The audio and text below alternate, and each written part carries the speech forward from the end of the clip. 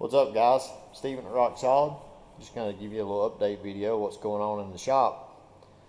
A lot of people that call in, they don't realize that it's just myself and Joey here most of the time during the day. We've got two part-time guys. Both of them only one puts in 3 hours a day, and the other one puts in about 2 hours every other day. So that's our complete crew with everything you see going on, everything manufactured, everything made and sold, phones being answered, the website being built, all the paperwork, everything. We do it all. So Joey was kidding with me the other day. He said whenever we ought to make some type of post that has, pictures of the shipping department and pictures of the production department or the customer service or something like that, and just put different pictures of ourselves on everything, because we do everything. So we like it like that because I think it helps that we don't have a lot of people that we have to manage, so to say. I say babysit, but you guys that own shops, you know what I mean. If you have guys that come in here and you never have to tell them what to do, you just come in the door, just automatically go to work. And everybody here is like that. Myself and Joey, we only have to discuss things if it's something new, some new ground that we're crossing or something like that. But other than that, we both know what needs to be done day to day. Jacob, the guy that is helping us with the roll cage manufacturing and stuff, his company that he owns, XL Racing Components, that's what he does. He lives a couple miles from the shop, so it's really convenient. So he's helping us be able to offer customers that. He's the same way. He comes in here, and sometimes if we're busy, he won't even say hey or how's the day going or anything. He'll go straight over to his corner and start working on what needs to be done, because he knows when he comes in. And the same thing with Mitchell when he helps us, or Mitchell Stewart's our other guy that's part-time.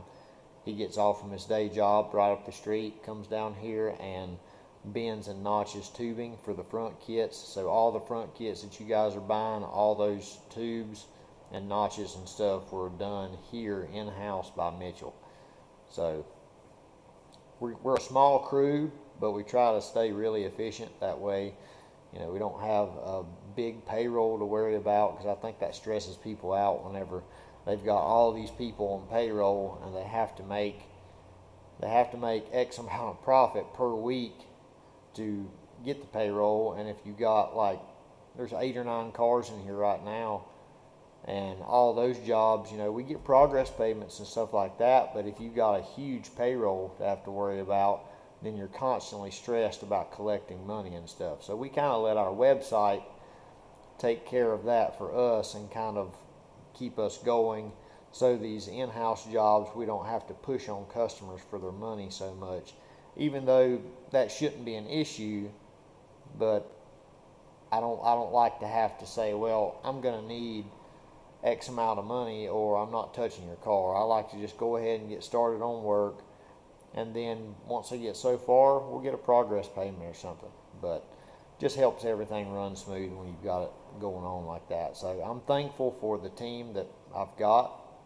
I don't know how I could have been where I am with this company especially without Joey. He's been a very core person for the company. Whenever he came on, I was literally, it's comical what I was doing for fixtures and different things, because I had never been in manufacturing or anything like that, and he had. So he come from a background, so he was able to bring in so many good ideas and stuff for our fixtures, for getting everything in a CAD model where we could replicate things or make modifications without having to write stuff in notebooks and stuff. When he came, I had everything wrote down in a notebook. Mitchell calls it the Rock Solid Bible. But I had everything wrote down in this notebook, all my measurements, angles, everything, and constantly had to look at the book all the time. And now, you know, there's fixtures for everything. So everything is perfect fitment every time, whenever it leaves. And it's just, it's a really efficient way to do things. And I have Joey to thank for that. And he's helped our web sales, you know, skyrocket because we're able to make so much stuff with just very limited amount of people. And, you know, Jacob, when he come on, he brought, you know, he's got a lot of nice stuff at his business that he does, the acceleration components. So the tube manufacturing thing, you know, people ask for roll cages all the time. And, you know, we always just buy them from other companies. If it's, you know, a cookie cutter 850 cage or something, there's a lot of nice ones out there. And we just buy them from other companies. But a lot of people is like, you know, you should get your own going or whatever, but, you know, we just didn't have a way to do it. So now that Jacob's on board with us, he's brought that aspect to the business. So just constantly adding great team members like that, it makes the business go, you know, big steps forward.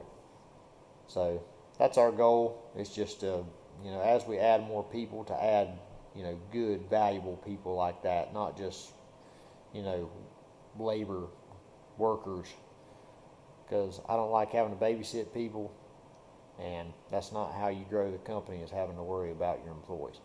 So let's walk around the shop for just a couple minutes and see what's going on. I know I've talked way too much, but I never kind of tell, or I never say much of what's going on in the background of the business or on these YouTube videos. I try to give my employees, you know, as much praise as I can on social media.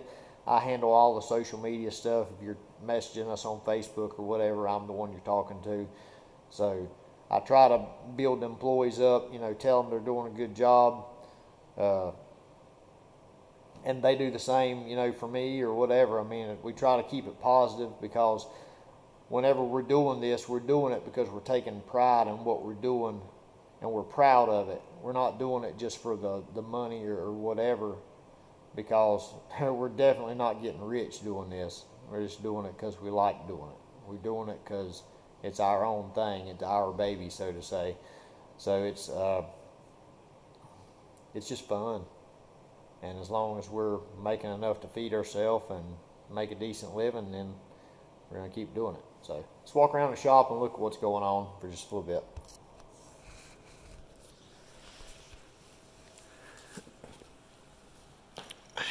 We got a Fox body here, getting a full turbo kit. I don't think I've put this one on video yet, but full turbo kit, fuel cell. We've been doing some sheet metal work on it. It already had the cage and stuff in it. Got all the cold stuff off of Mike Young's Mustang 14 Coyote, twin 64mm precisions, full street car, but a stick shift. Got Black Magic clutch, all the good stuff. He's wanting to get out there and get competitive now that the stick shift stuff's getting so popular. Got a F-body combo tank going together for a online order. Rusty Emerson's over here. It's changed directions a couple times, and that's why we're not any further than what we are on it, but it's getting a custom radiator, fans, changed directions on the intake snout, so now it's getting twin LSA throttle bodies with twin cold pipes going into it. Just the look he wants in the long run, so that's why we're going with that. Demon Performance brought a Jeep, one of their California customers. This is supposedly going to be the fastest Jeep out there whenever they're done with it. We're doing a 25/6 chassis on it with a 4 9-inch rear, 4-link. It's going to stay all-wheel drive. We're going to do custom K-member, just a lot of stuff on this thing. Shelton Franks Trans Am, TKM's got the motor, getting it assembled, so we'll get it back, get it in the car, get the last few things buttoned up, and it'll be wrapped up. OMG Boost, my wife's car. We got it up here for product development.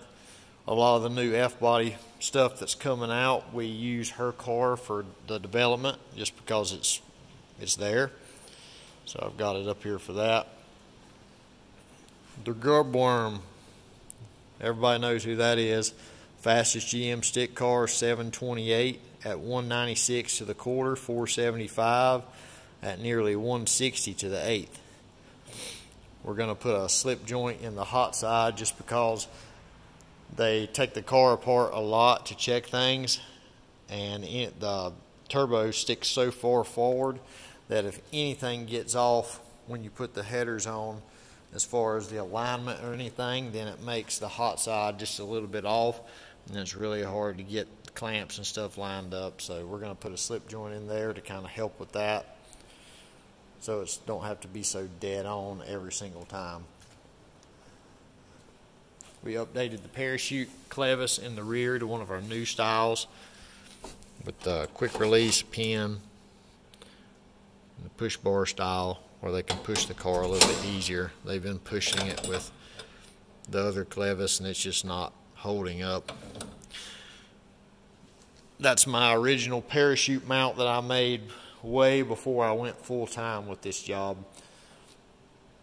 So it's done good, but clevis just isn't designed to push the car. Joey Anthony's, my main man up here, I was telling you about. This is his Rambler. It's a 67, I think. But it's going to have air conditioning and everything, be full street car, stick shift, turbo 2J. It's going to be a really fun project. We had a couple days where we didn't need the lift. So he's getting the motor mounted up in there on the motor mounts with the aftermarket K-member and stuff that he's got for it. Back here we got some production stuff going on. Always got production stuff going on. This is Mustang kits.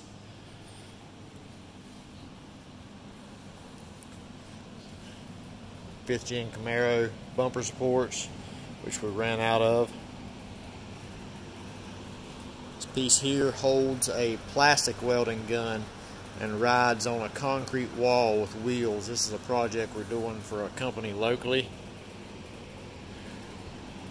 F-body 6-point cage in stock. Fox body, a local guy, getting a 850 cage. Josh Burkhart's car, you've seen in the previous videos, we're doing 25.5 full turbo kit, fuel cell, a lot of stuff to it. There's the top for the Jeep. We got to cut the top off because it's got a sunroof top on it. Jonathan Atkins Trans Am, we're going to do a full chassis on it with, it's going to be all motor stick shift car. So this will be a slow build. He's not in a big hurry. He just wanted to get it down here and get it in the corner, and we'll work on it when we get time. But anyway, that's your video update of what's going on. We're still loving it. We appreciate everybody that supports us, and we'll bring you another video soon.